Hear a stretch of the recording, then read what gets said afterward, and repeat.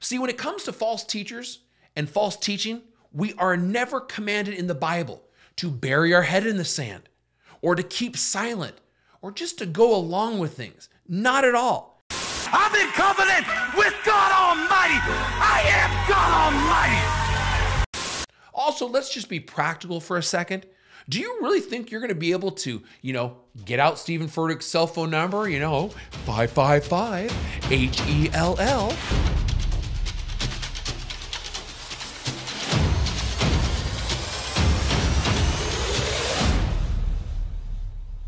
Well, welcome to Real Talk with Jordan Riley, where the real talk does not come from me. It comes directly from God's Word. And before we get started today, please consider subscribing to our channel, giving this a thumbs up, and supporting what we do by going to realtalkwithjordan.com. On today's episode, false teachers are everywhere, yet most of us do not know what to do with them or how to handle them. So today, we're going to answer the million-dollar question: how should we confront a false teacher? Now, trust me, this is going to be a powerful episode. And yes, I'm going to show you examples of false teaching and what to do with it. So are you ready? Let's go. And Jesus will look at them and he said, I never knew you. Depart from me, you workers of iniquity. This man is a worker of iniquity. Which man? You. He preaches a false. God bless you. This is a true promise, though. This is a true. Don't take me with your crutch. I'm just trying to bless you.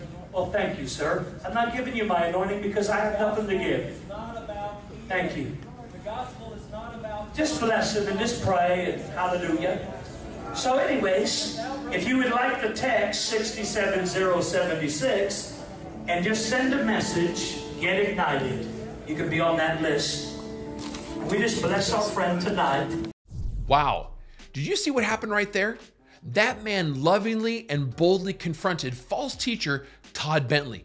And he confronted him with the truth of God's word in front of everyone. Now that's what I'm talking about. But I bet many of you are wondering, do we have to confront false teachers like that every time? Or you're wondering, do we need to make big signs and stand outside of their crusades and, false teacher, don't do this, false teacher, stay away? Or do we need to call and email them and set up a one-on-one appointment where we lovingly confront them? Hang on, I'll transfer your call. No, and definitely not. So how should we confront a false teacher? This episode is going to deal with just that. And you're going to see why it's important and how it's done. Because there's a lot of misconceptions around this subject. So let's start with an example of false teaching. Let me think here. Who should we use? Let's use Stephen Furtick. Watch this. This is where I get to coach you. This is where I get to be a voice in your life that reminds you that you are the righteousness of God in Jesus Christ. The voice in your life that helps you realize that you are more than the math of what is against you. That you are more than the mistakes that you have made. That the great I am lives in you. And whatever he is, you are too. Woo! I feel a flow coming. What on earth did he just say? Did you hear that? The only thing flowing from Stephen Furtick's mouth is pure heresy. Oh, that's gonna hurt! So you heard the false teaching right there, and you realize that this man is leading people astray. So what do we do about it? Let's think about that a second. Now, sadly, many of you will cite Matthew 18, verses 15 through 20. Well, you need to go to him. You need to have a little convo one-on-one, have a little chat, tell him where he's wrong. See if you can pray with him. Wrong. That is not what that Bible verse is talking about at all. If you look at Matthew 18, verses 15 through 20, it is talking about church discipline. And it's about going to a brother or sister in Christ, by the way, who is in sin. And there's a 3-step process that Jesus commands us to do. So you go personally one-on-one. If they repent, you stop there, you're good. If they do not repent, you bring in a couple of witnesses, 2 or 3. If they do not repent, you go on to the 3rd step, which is you bring them before the church that you and they are a part of. So unless you go to Elevation Church out in North Carolina, which is a whole nother ball of wax and a whole big problem, you can't bring Stephen Furtick before your church, which means Matthew 18 verses 15 through 20 does not apply in confronting false teachers. Also, let's just be practical for a second. Do you really think you're going to be able to, get out Stephen Furtick's cell phone number, 555-HELL? Oh, just call him up. Hey, Stephen. Yeah, this is Jordan. Just wanted to go get some coffee with you. Let's go to McDonald's and get a little, McFlurry. No, come on, you guys. That is not going to happen. So no, going to a false teacher one-on-one is not what Matthew 18 verses 15 through 20 is talking about. Also, if you look through all the Gospels, Matthew, Mark, Luke, and John, Jesus did not go to the false teachers, pull them aside one-on-one and personally confront them face to face. No, he didn't. So what did he do? Well, I'm going to tell you that in just a second, but let's continue. Don't let anybody put anything on you that will cause you to forget what God put in you. The fight that you have to win for your life has not been with them. It's always been in you. Because if you believe it's in you, there's nothing anybody can put on you that can cancel what I put in you. Before you were born, I appointed you a prophet to the nations. It's always been in you. And there's nobody that can leave my life that can keep God from keeping his covenant with me. I'm not in covenant with a person. I'm not in covenant with a political party. I'm in covenant with God Almighty. I am God Almighty. Now you heard how unbiblical that was. And many of you are already getting ready to start quoting Matthew 7:1. Judge not lest ye be judged. Don't you judge. Don't be a little judgmental person. Only God can judge somebody. Come on, you guys. This is not some magical formula to fix the situation. Let's just be quiet, not say anything. Not at all. You cannot take one single verse, rip it out of context, and make it your theology.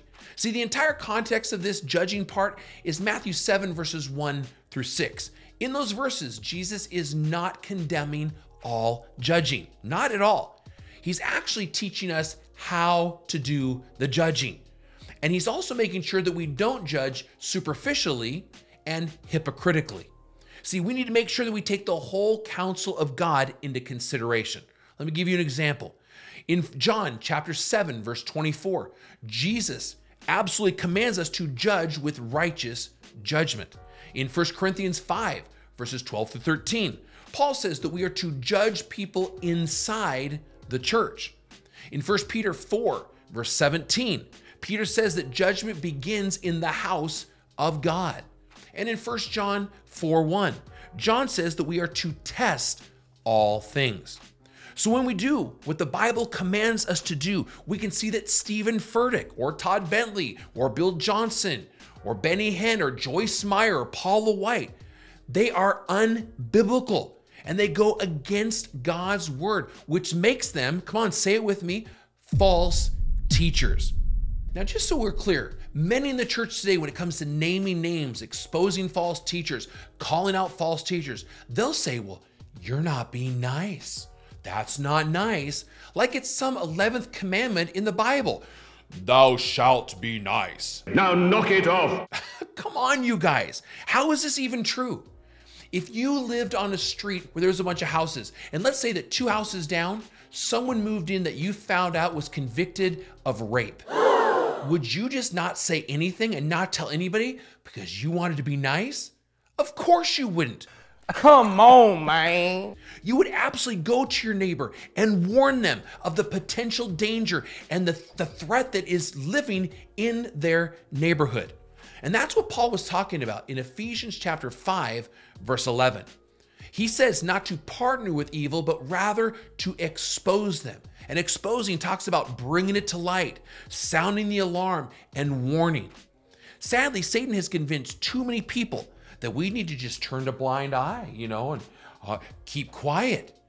as he deceives people with false teachers who do his bidding. And I say to that, said no verse ever. We are commanded to speak up. Romans 16 verses 17 and 18. We are to mark false teachers. The word in Greek is scopio, means to scope out, to get them in your sights, to make sure you know who they are. And then once you scope them out, you are to warn, you are to sound the alarm. Now, how did Jesus handle all this? Did he just be quiet and leave it into God's hands? No. Or did he go quietly in the night and privately have a little one-on-one confrontation with a Pharisee, just, kind of face to face with no one watching? No. See, the Bible gives plenty of examples of how Jesus handled and confronted false teachers. First, let's look at Luke chapter 20, verses 45 through 47. It says this, "And in the hearing of all the people, he said to his disciples, 'Beware of the scribes who like to walk around in long robes and love greetings in the marketplaces and the best seats in the synagogues and the places of honor at feasts, who devour widows' houses and for a pretense make long prayers. They will receive the greater condemnation.'" Did you see right there in the text, in Luke 20, verse 45, he did it right in front of everyone, for everyone to hear. Another great example, one of my favorites, is Matthew 23, verses 13 through 33. In this section of scripture, Jesus pronounced 7 woes, that's a divine judgment, by the way, against false teachers of the day. But how did he do it? You need to hear this. Well, let's look at Matthew 23, verses 1 and 2 at the beginning of the chapter. It says, "Then Jesus spoke to the crowds and his disciples, saying, 'The scribes and the Pharisees have seated themselves in the chair of Moses.'" Right there in the text, that's the second example you see. Jesus spoke to the crowds in public. And just a few verses later, in verses 13 through 33, he called out the scribes and the Pharisees. And very harshly, by the way, he called them sons of hell, brood of vipers, and whitewashed tombs. Ouch. That's gotta hurt. Jesus did not go privately to them and have a little one-on-one confrontation. Not at all. So why did he do it this way? I believe the answer is in 1 Timothy chapter 5, verse 20. It says, "Those who continue in sin rebuke in the presence of all, so that the rest also will be fearful of sinning." See, we expose false teachers. We call them out in public as a warning for those who are listening and following them and under their deception. See, if we care about people, we will speak up and we will sound the alarm. See, when it comes to false teachers and false teaching, we are never commanded in the Bible to bury our head in the sand or to keep silent or just to go along with things. Not at all. We are commanded to warn people and to speak up. Also, according to 2 Timothy chapter 2, verses 24 through 26, we call out false teachers in love, by the way, with the hope that God will open their eyes to the truth and that God will lead them to repentance.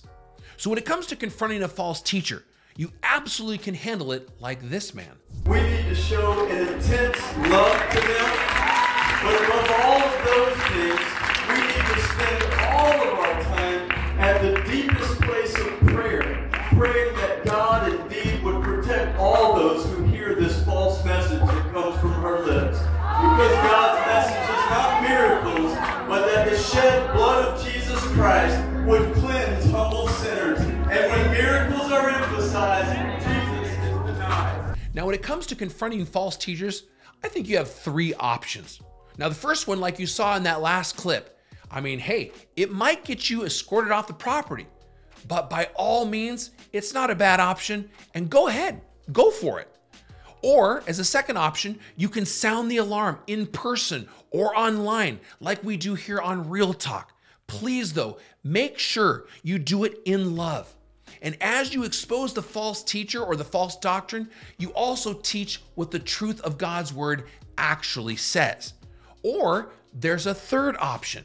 You can just ignore it and pretend it's no big deal and hope it goes away. Oh boy. Come on. The point is that we must be people of action who don't just sit around and do nothing. Jesus and the apostles constantly warned people of false teachers, and they constantly confronted false teachers. So, will you be like the world and just go with the flow? I mean, that sounds great. Or will you be like Jesus and lovingly confront false teachers? Because souls are at stake and none of us are promised tomorrow.